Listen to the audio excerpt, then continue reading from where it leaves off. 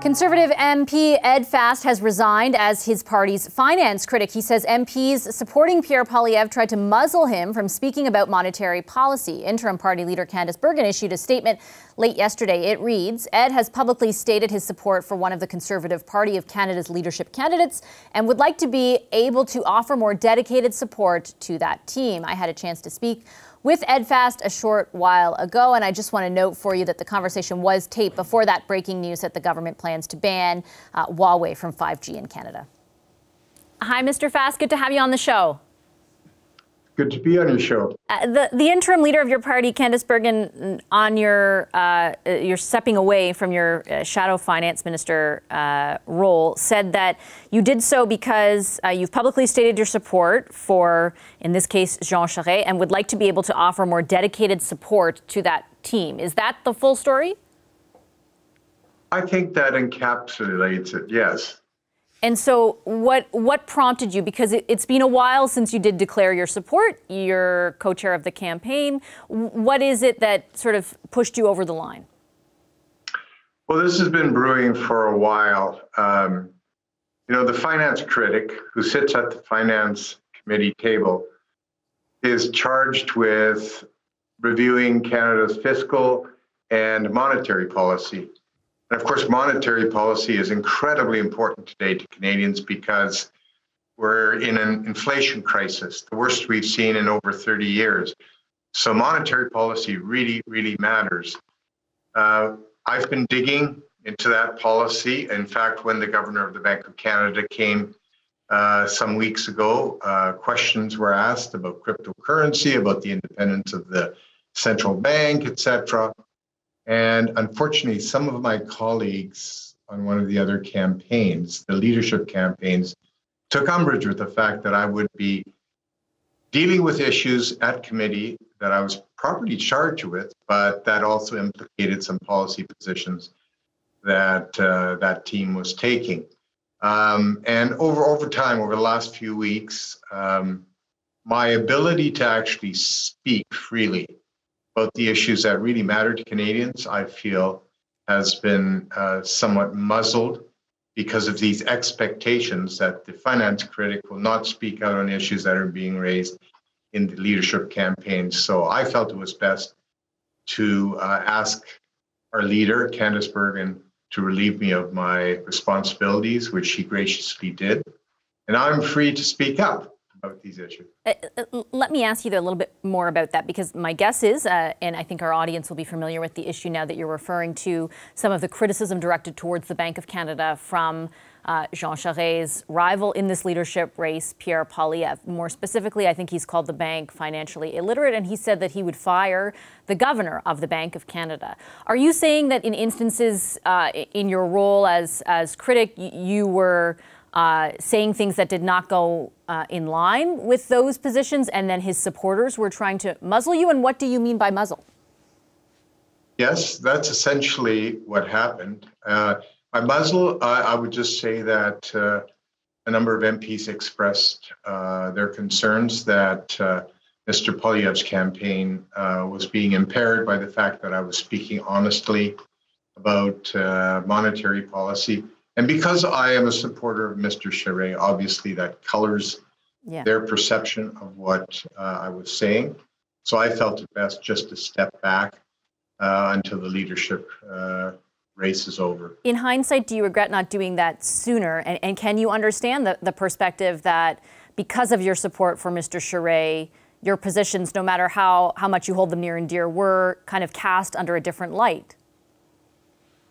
No, I don't regret waiting until now, because I had a real opportunity to work at the committee with some amazing conservative MPs who really understand monetary and fiscal policy. We also just came through the budget process, and to quit halfway through would probably not have been very good or healthy. And so I think the timing was right to do it yesterday. Pierre Poilievre's campaign directed my colleague Catherine Cullen, who wrote a story on this, to Chris Workington, who said that, disputed the allegation that you were muzzled in any fashion, and said what many of us in caucus really objected to was Ed reinforcing Liberal talking points about inflation to defend his preferred candidate. Your response to that? Defending the independence of the central bank is not a Liberal talking point.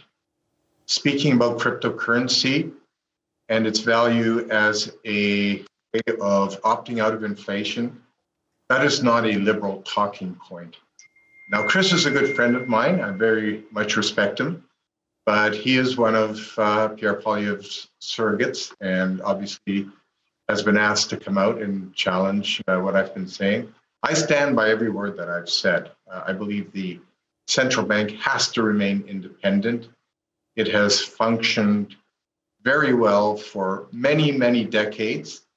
And if Mr. Poilievre really believes that he's smarter than Mr. Macklem, then he should perhaps change professions, move up through the ranks, and maybe someday become governor. But right now we have a governor that has been charged with this responsibility. And we can challenge him, which we have done at committee. He admitted at committee recently that they didn't get everything right. Mm-hmm. I would have liked to have seen them respond to these inflationary pressures much earlier, but it is what it is. And let's not forget that virtually every central bank around the world in developed countries have had the very same challenges. They're all facing inflationary pressures. The Bank of England, they've got 9% inflation in England. The US is not much better.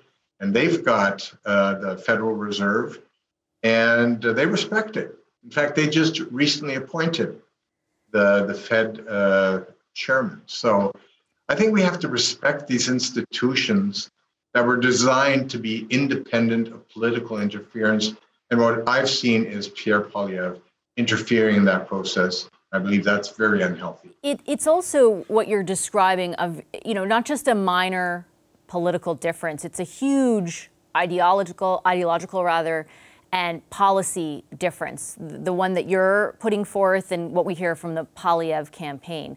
I think a lot of Canadians, after listening to the debates that have taken place so far and some of the back and forth on social media, are certainly questioning the unity of your party. If Pierre Poilievre is leader of your party and becomes prime minister and tries to fire the Bank of Canada's governor and continues to attack the independence of that institution, do you see yourself staying on, for example, as an MP? Like, are you okay with being a Conservative under that leadership?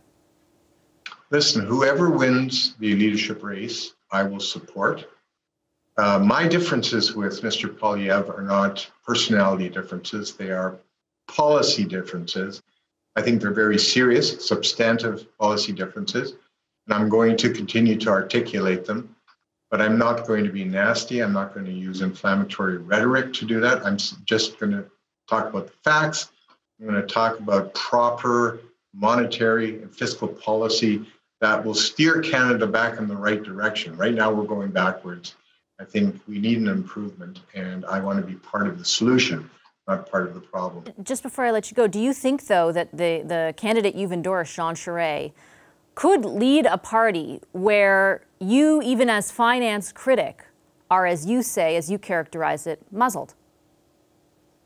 Actually, the reason I'm supporting Jean Charest is because I believe he's a serious, thoughtful leader who can actually unite our party and unite our country, and take us forward with a common vision.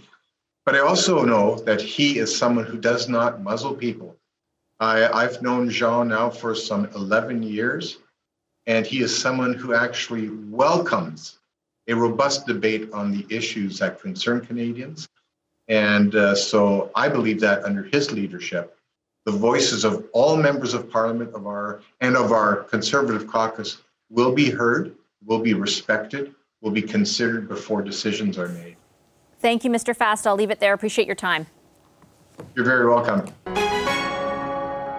Hi, I'm Vashi Capellos, host of Power in Politics. See more of our show by subscribing to the CBC News channel or click the link for another video.